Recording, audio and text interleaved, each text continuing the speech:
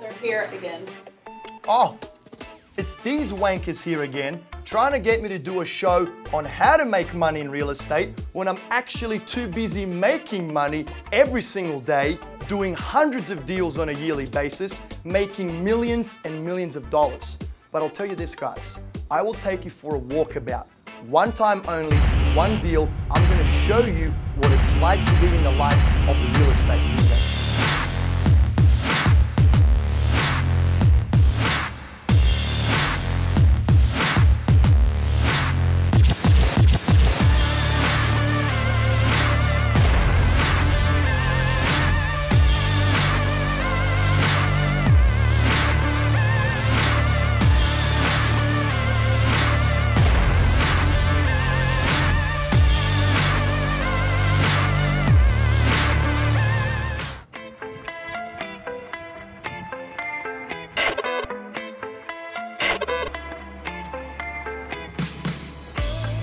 Look, I don't have time for games. Let's get to this house as quickly as we can because I want to check it out.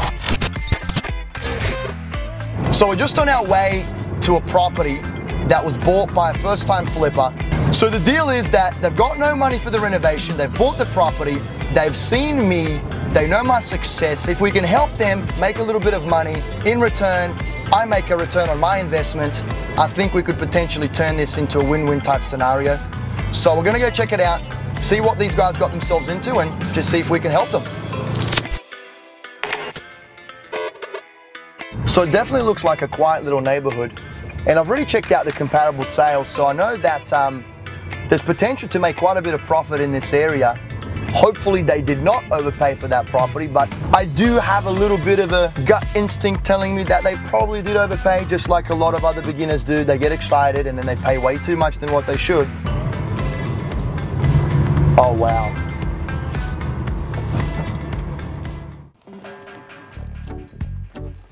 G'day guys, how you going? Great. I'm Engelo. Nice to meet you. How are you? Good, how are you? Good. Cool. So is this the first flip you ever done? Yeah. Yeah? Yeah. I'm assuming that's the beauty, right? That's the beauty. That's the beauty. Oh, wow. So what did you pay for that? 100,000. Hong Kong dollars? No? American dollars? Yeah. Okay. And what are your expectations? How much are you looking to make? Well, I figured that we could clean up the outside a little bit. We have to patch the hole in the roof, probably clean the carpets and throw some paint on. So I checked the comps on the way here and I can tell you that you definitely overpaid. So I thought you had yourself a cracker deal, but you got yourself into a pretty bloody mess.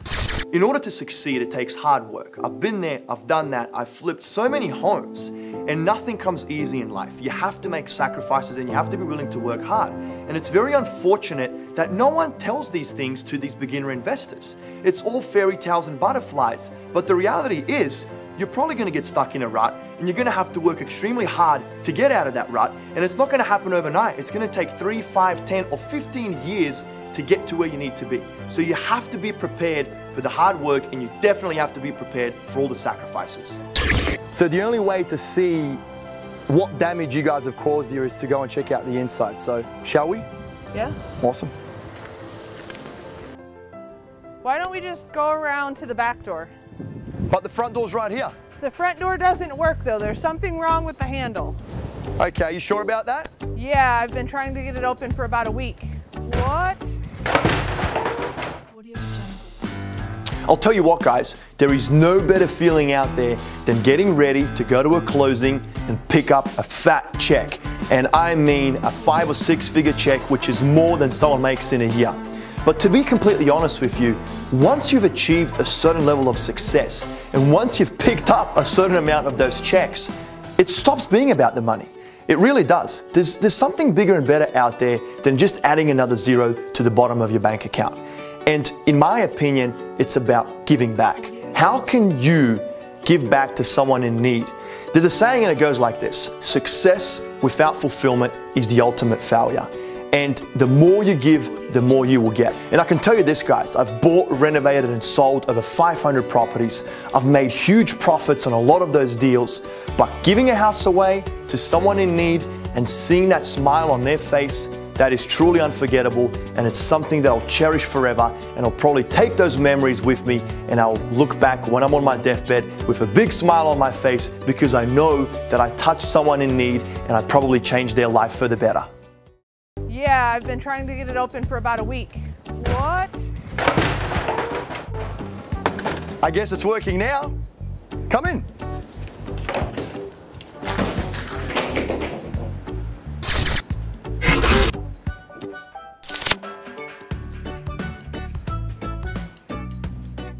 That's so we don't have to spend that much money on the AC, so just, you know, the breeze can kind of go throughout the entire property. It's like the Bahamas. It's an open plan type arrangement. Right, guys? Yeah. Yep.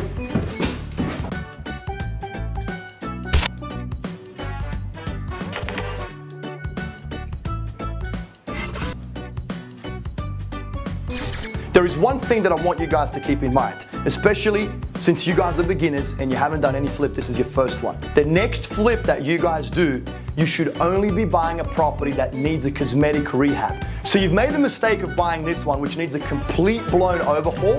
What I want you to do next time is truly buy a house that just needs new carpet, paint, and patching up a few holes, okay? So I don't think you guys are aware of what you got yourself into here, but this property is an absolute disaster, and it's gonna need a lot more hard yakka than what you guys initially anticipated. I've made my decision. I wanna go back to my car and I'm gonna give you my offer. So how bad do you guys want this deal? Pretty bad. Yeah?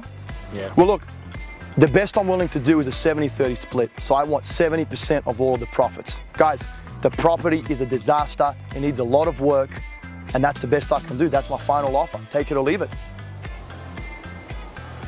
Yeah. Yeah? All right, I'll have you sign right on the spot here. You too, mate. I appreciate your business. Thank you. I'll see you tomorrow, bright and early. I'll bring my crew. We'll hammer it out. Thank you. Have a great day. So we just checked out the house, guys, and it's an absolute bloody nightmare. Now, it's also pretty evident as to who wears the pants in that relationship. Now, she definitely got them into a pickle with that house. Now, for all of you beginners out there, you have to keep these three things in mind when buying a house. The first one is you have to buy cheap. You make money when you buy a house, not when you sell it. The second one is please inspect the property before purchasing it. I mean, never buy sight unseen. And the third one is only buy a property that needs a cosmetic rehab. That property needs way too much work, guys. So those two cheeky buggers have failed on all 3 points. Now, they're desperate. That's why they took my offer. I stand to make 70% of the net profits. I'll do that deal any day of the week, okay? So look, let's go home, let's take a rest, and I'll catch up with you guys tomorrow. We've got a big day, and I'm hoping to make money on this deal.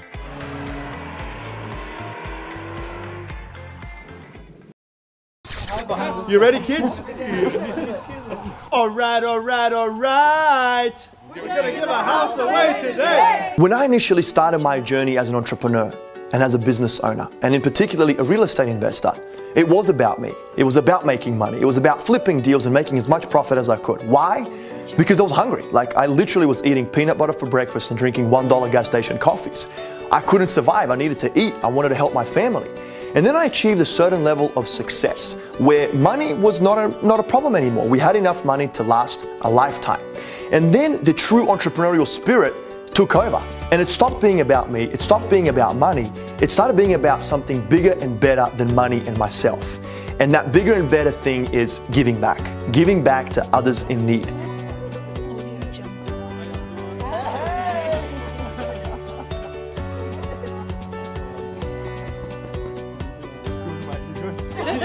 No more crying.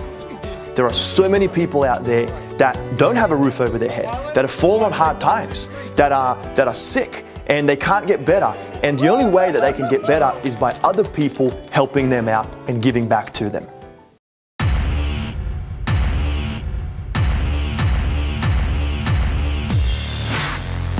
Come on, fam.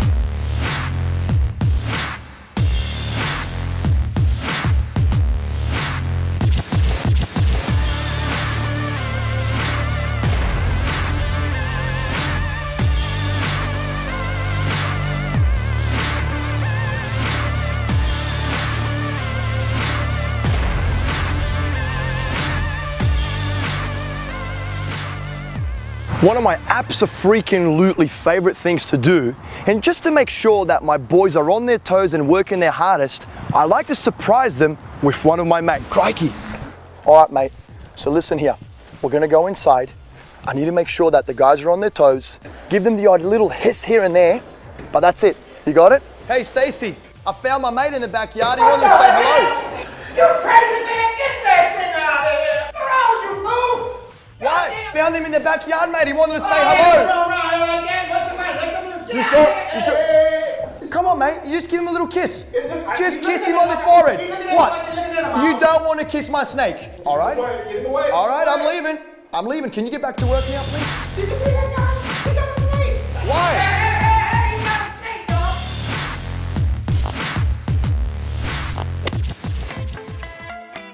This property is an absolute nightmare. I mean, we had to get Aladdin to fly in on his magic tarp to cover the bloody roof because there's so many holes and the water just seeping through. It's damaging the entire property. The windows are also shot, so we're gonna have to replace them. And the demo has already started. As you can tell, we've got all of those shingles there on the floor. And to be honest with you guys, I don't think I've ever seen a garden growing in the gutters of a property. So that has to be removed immediately before we start seeing some bright red tomatoes growing out of all of those vines. I mean, this property is an absolute joke. So we started demo. The guys have done a great job of tearing off all of those shingles. So there's a lot of construction debris surrounding the property. I'm not a big fan of this because it's a trip hazard. So I definitely want to tell the guys to clean everything up, throw it in the dumpster. So we had to completely tear off the old roof because it was just unfixable. And as you can tell there, you know, we're revealing all of the rafters to see if any of them need replaced. If they need replaced, we're gonna replace them. We're gonna have new plywood going on top there, new shingles. And guys, to be honest with you, one of the most important aspects of a renovation is the roof. Because if you don't get the roof right, then all of the interior can be damaged by any leakage, right? So we have to make sure that the roof is done correctly. My God, this is just an absolute nightmare. I would not want to be that guy shoveling all of that crap right now, I'll tell you that. The floor is completely missing. I mean, there's no floor. Where's the floor? I mean, the floor's completely gone. Like, this is just incredible. I can't believe that someone could buy a property in such a bad condition. So if you take away anything from this episode, I want you to take away this. Real estate is not supposed to be sexy. It's not supposed to be pretty. It has to be profitable. So something that is very important before you start your rehab is you never want to overcapitalize on the rehab itself. You have to understand the demographic that the property is located in. And if the property is located in a higher end area, then you're gonna have to use higher end finishes. Now, if it's located in a medium to lower socioeconomic area, then you do not need a golden toilet bowl and a granite countertop. Something very basic and durable is gonna be sufficient enough. I don't see any gold ones here. What about the Australian standard? What's wrong with the Australian standard? Right? There's nothing wrong with the Australian standard. Another thing that I like to do is I like to make everything very light and bright. So using light colors on the ceiling, the walls, even the bathroom, the vanity, and the kitchen itself. The brighter it can be, the better. It just gives it a nice contrast when you've got a light and bright type property. So check out these cabinets, for example. You could spend thousands and thousands of dollars on a full-blown, custom-designed, over-the-top granite countertop kitchen, or whatever makes sense for you and your numbers. As long as you make a profit, do it. Now, a rule of thumb that I always use when rehabbing a house is this: nothing sexy, nothing flash, very fundamental. But this splashback right here, now that is sexy. So in all honesty, guys, I do not like coming to a hardware store. Henry Ford had a great saying in the book Think and Grow Rich by Napoleon Hill. He said this: I'm smart enough to have smarter people around me doing the things that I can't do or don't want to do. So look, when you're first starting out, yes, you've got to come and look at toilets. And you're probably going to have to deal with tenants if you're a buy and hold investor. But over time, guys, that changes. As you start doing more deals and as you start building a team, teamwork makes the dream work. You will not have to do this anymore, and you'll be able to get other people much more qualified than you and experts in construction to come and find and buy all of the materials, while you can sit in the office, get on the phone, and make deals happen just like I do. So I can see some pretty good progress being made to the property. It seems like all of the sheetrock has been installed, and what's next is they have to mud the property throughout, give it a good sand, and then the painters can come in and do their job. And what we instruct the painters to do is get in there, blast it white, make it light, make it bright, and get out, because then we need to start installing the finishing touches like the kitchen, like the bathroom, like the light fittings, and the flooring. So a lot of the windows in this properties were shot. Well, not shot like someone shot them, but just broken, if that makes sense. And what we had to do is we pretty much had to replace all of the windows. There's really no point of just replacing one window if the glass is broken, especially in a property like this where all of the windows are a little bit older. So we just went in there, replaced all of the windows. It's just a proper way of doing a rehab, and it's definitely gonna save you money in the long run, especially in a state like Ohio, where, you know, in the winter it gets really cold. If you do not have new windows, your heating bill is just gonna be very expensive because, you know, there's gonna be a lot of cold air coming through those old windows. G'day guys. Hello. How are ya? Good, how are you? Good, I'm good. So I just got back from the title company's office. I've got some great news. I've got 2 checks with me, but before we reveal the profit, I want to recap the numbers again. So you guys paid $100,000 for the property, right? I put $40,000 of my money into the deal, and I'm glad to say that we successfully sold the property for $199,000, and we made a total net profit after closing costs of $50,000. So as you know, before we started the deal, we agreed on a 70-30 split, meaning you guys would make 30% of the profits and I would be making 70% of the profits. So I'm hoping that your bloody math skills are up to par, but how about you tell me how much you think you've made? Well, I think on $50,000 that we would like to walk away with at least $15,000. Okay, really? Is that it? Yeah. How does that look? Whoa, $25,000. That's a lot more than 30%. So lesson number 1, always read before you sign. And if you read the bloody contract, you would have seen that it was a 50-50 split from the start. I just wanted to see how bad you guys wanted the deal. So this is really ours? That's really yours. So guys, congratulations. Go and celebrate. Have a few pina coladas on the Dingo. Thank you. And we might be able to do some business together in the future. Good evening. We start tonight with a story and a family we've been following and their happy ending. A local company is taking the giving season literally. List and Sell Realty is gearing up to give away a home to a family in need. And get this, no strings attached. List and Sell invested tens of thousands of dollars in this Toledo home. We're giving this house away, no strings attached. Congratulations, mate. I won? You're the winner of the house, mate. Congratulations. Engelo says he knew right away they would continue the tradition. Their goal, to give away 100 homes. The more we give as a business, the more we tend to get back, and we don't even know how it comes back, but it just keeps coming back. Last year was unforgettable. This year will be unforgettable. And my mum's here today, and I'm very fortunate. Congratulations. Thank you. Oh, it's okay. I know what it must feel like for you, mate. You know what I mean, to lose your mum. So with that being said, we're going to do this every year. I'm doing it next year. I've got a goal, and I'm going to say it. I'm going to say it here. We want to give out 100 houses in the next 10 years. 100 houses. How we're going to do that, I've got no clue. But when that's 10 houses a year, mate. So we probably won't be able to do 10 next year, but we're going to start off with 1, and then we'll see how many we can do. And I'm going to put a goal of doing 100 over the next 10 years. And one of my favorite quotes, mate, is success without fulfillment is the ultimate failure, right? So all of the money in the world, all of the wealth means nothing if you don't feel fulfilled, right? And you can feel fulfilled in many different ways. You can feel fulfilled by love, you can feel fulfilled by happiness, you can feel fulfilled by giving. I know what's in my heart and what's in my soul, and what you said yesterday, you know, these people that do things like this, they're God's people. They do it in His name, they do it for Him. I can tell you right now, mate, yes, that's the truth. That's the truth. I know that He's guiding me and He's pointing me in the right direction. He's telling me what to do and how to do it. And I know there's a lot of people out there that aren't religious, that don't believe in God. Fair enough, whatever. Yeah, mate, this is the best thing I have ever done and my team has ever done. And I think that just speaks volumes of who we are and what we do and what we want to do. Yes, we want to succeed in business. Yes, we want to be a profitable company. Yes, we want to, do great, but we also want to give back. So we're starting off with this house. and then we'll see how far we can take it over the next year and over the next 10 years. And so there you go, mate. I just want to say thank you to everyone that contributed to this. Me and my family are very humble and very appreciative. We'd like to thank you guys so much because it means a lot to us.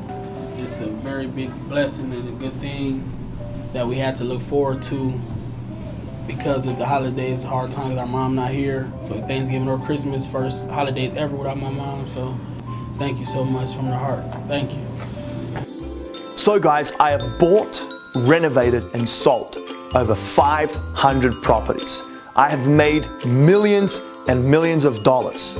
But I'll tell you this, I do not remember any single one of those deals. The only properties that I remember are the houses that I gave away to people in need. Every single property that I've bought, renovated and sold and made a huge profit on.